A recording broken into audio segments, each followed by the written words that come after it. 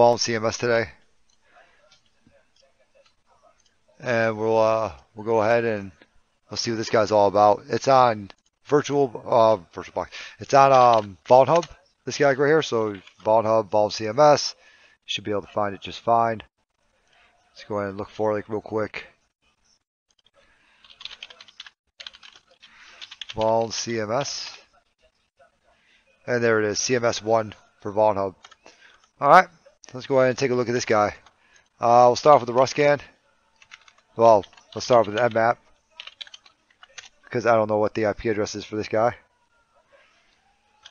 We got VulnCMS like right there. Let's go ahead and Rust scan him.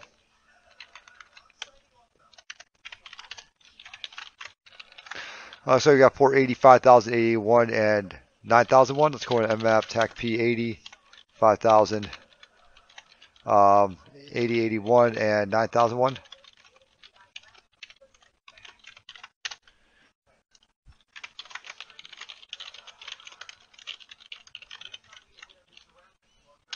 So let's see what's on port 80 there. See if we see anything that we know. Not seeing anything yet. Okay. Oh, here we go. Okay. So port 80 looks like Nginx. Okay. W3 CS. Okay. 5000 is WordPress. All right.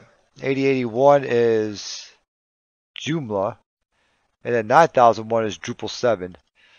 Let's start off with that Drupal 7 then.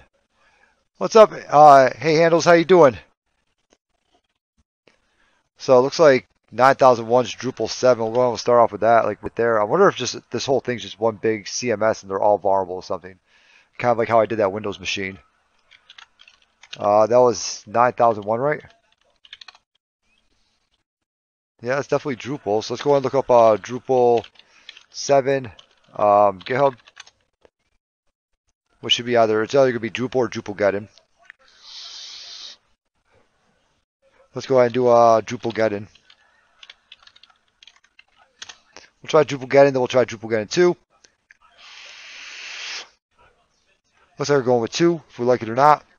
Alright, that's the Ruby one, like right there for it though. Is that one for Metasploit, like right there? Nope, that one's an actual exploit right there. Let's go ahead and see if we can find GitHub.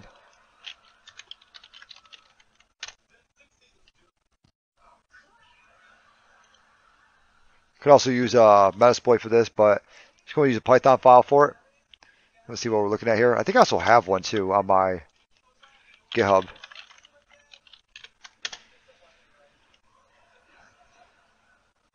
Repositories. Let's go and search for Drupal. Drupal 8 reverse shell. I don't know if this one's going to work in Drupal 7. We give it a quick try. I'd be really, really surprised if it did. Let's go and give it a try. See what we get here.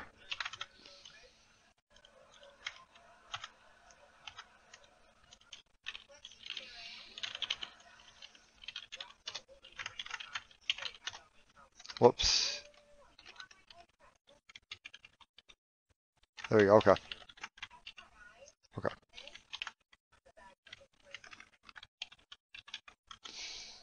Damn it, Bobby. There we go. Alright, let's go ahead and bash x.sh. See what we got to do here. Okay, our host IP address is going to be .52. Our port 9001. I'll host. We got 10.10.14.13. I'll port. We'll say 4444.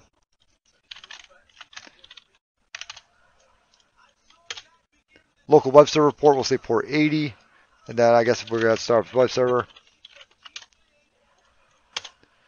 Okay, so make sure you start Python server on that. Oh, it looks like we got to go ahead and do this like real quick.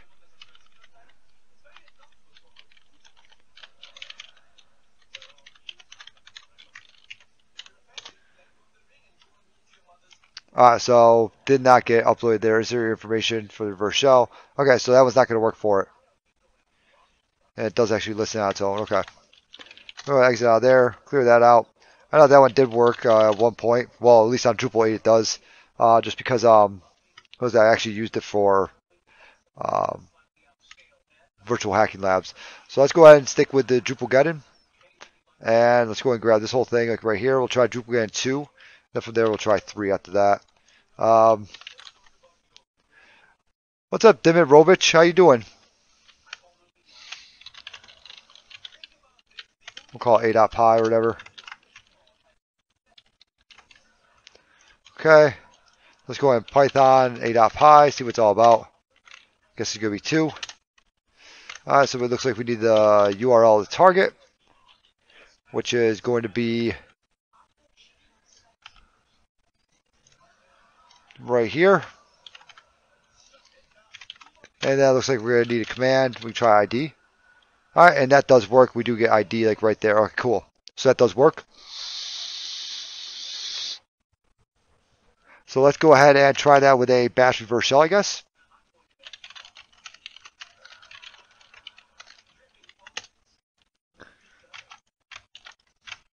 So we're going to do a bash tag C, telling bash to call for a command, right?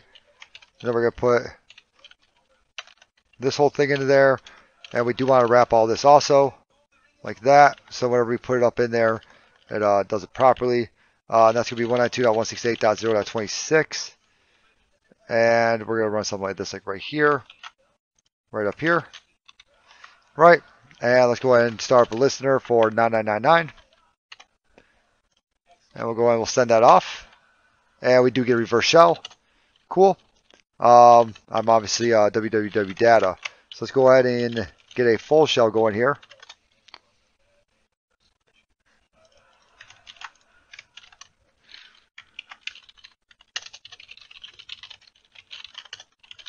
See if we can run sudo. We cannot. Okay. Let's go ahead and cat the password. See what we got here. We got Tyrell and Elliot, it looks like. Elliot's actually an rbash, so restricted bash. So probably have to remember that for later on. I did see something about robots up in what was it, WordPress up here? Wherever we looked at everything, I saw something about robots in there, so that might be something. All right, let's go ahead and see if we can look at Tyrell. All right, so he obviously can actually sudo. And okay, let's go and grep tech RWI for Tyrell. All right, not finding anything in there. Let's go and cat that web config. I always forget where the Drupal one is at.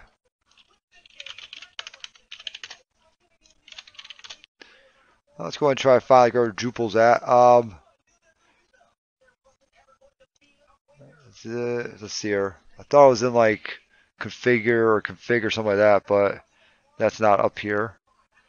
Cron includes install modules. Let's go and cd into sites. Let's go ahead and cat that update.php actually.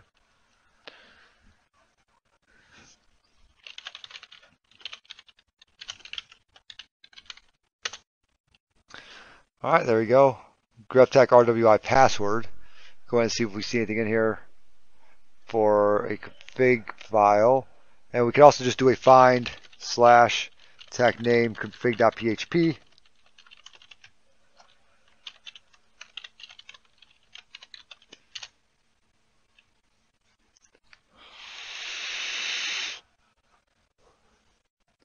All right, we got, that's Joomla. So it looks like Drupal actually doesn't have anything for a config file. Let's go ahead and check out the Joomla one though.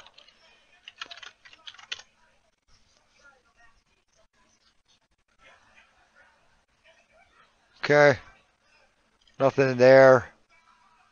We can always try out this guy like right here. He'd actually be under WP config, that one like right there. So I may want to do a star. So we're going to do a star config.php. Okay, now we got all WP configs, but still nothing for Drupal, huh? So we go ahead and cat this like right here.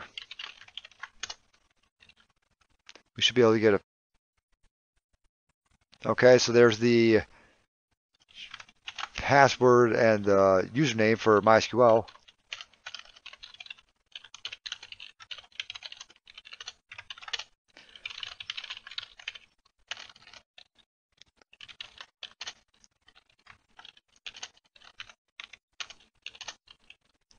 Okay, that one's actually just for WordPress. Okay. So still not where the Drupal one is at. Let's go ahead and try to look it up, see if there's a Drupal database anywhere.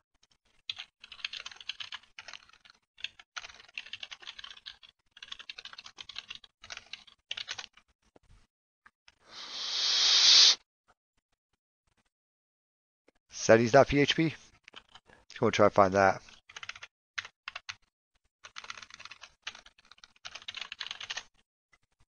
Okay, we do actually have that. Let's go ahead and check out that guy.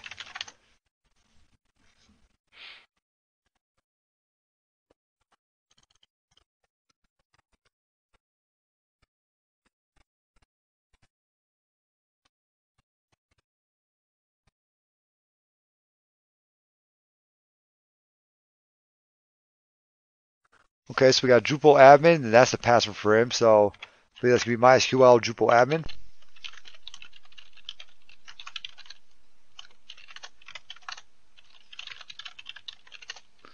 Use Drupal DB.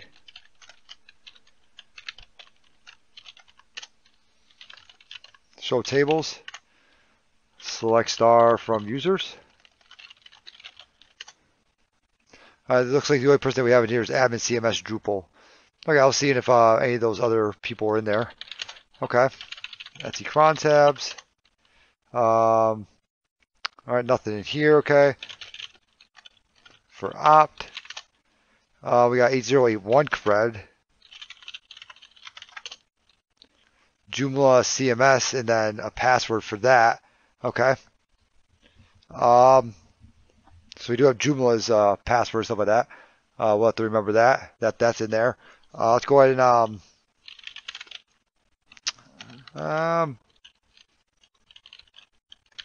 my ID is just normal. Let's go and CD temp. Let's go ahead and cat SUID bits.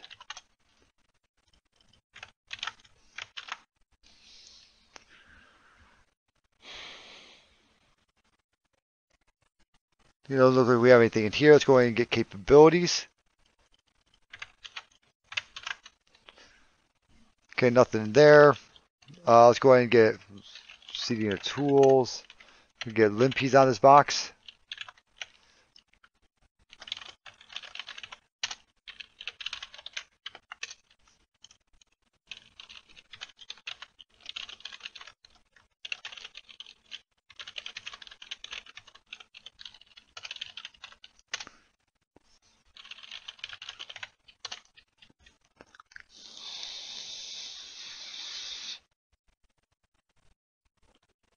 This is where I'm gonna grab a drink like real quick. There's probably actually be a bunch of ways to get up to limpies just because of if this box is older. We're probably gonna have a bunch of different ways to get up and in. Oh, it can't be too old. Okay. There's borrow 2021 4034, so we know that. So there's one way up. Is 4034 the bash one, or?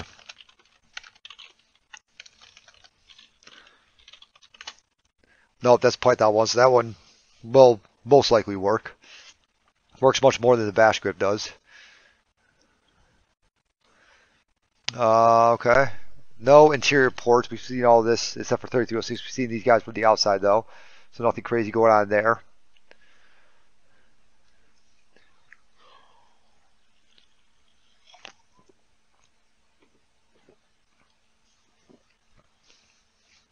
That's what I saw. I saw F Society for WordPress.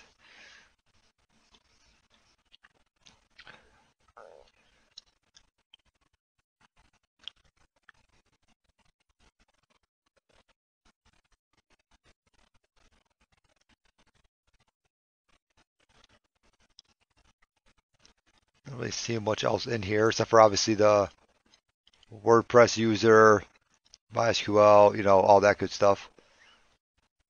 Drupal passwords, like right there for that. Drupal hash salt. Okay. This is the home example salt.txt. So nothing there.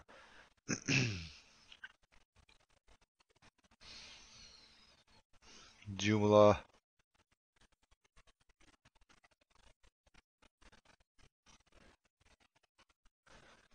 We're looking at web.config file.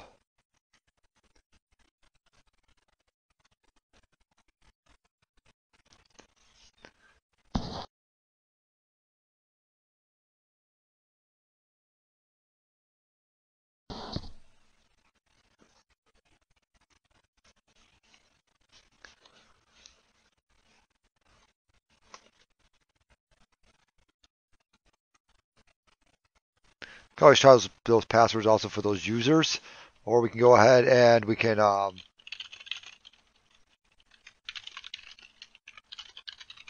grab my Linux privesk bash script here, run that, and we should become root with it. This one is on GitHub also, and it is continuously updated. We still got a lot more to do on it too.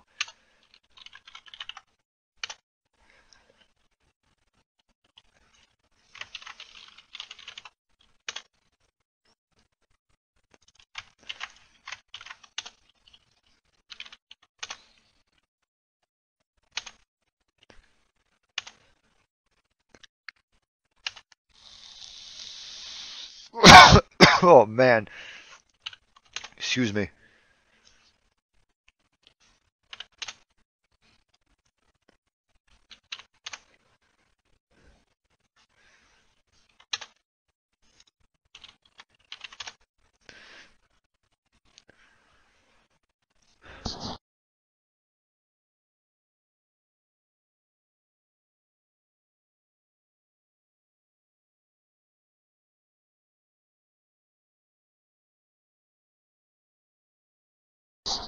This part might take a second. It's obviously running limp-music right now.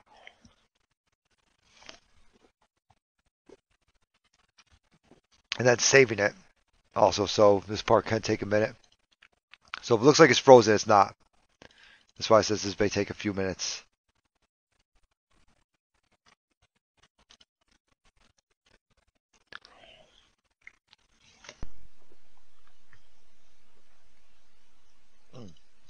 I'll rotate on there. Vulnerable to that. Would you like to exploit this? Yes, please. Yeah, we should be good. And we are root. Alright, cool. So we're root there. Alright. Let's go and CD into root, see if they actually have any flags in here. Yep, they do. Alright, let's go and exit out of here. So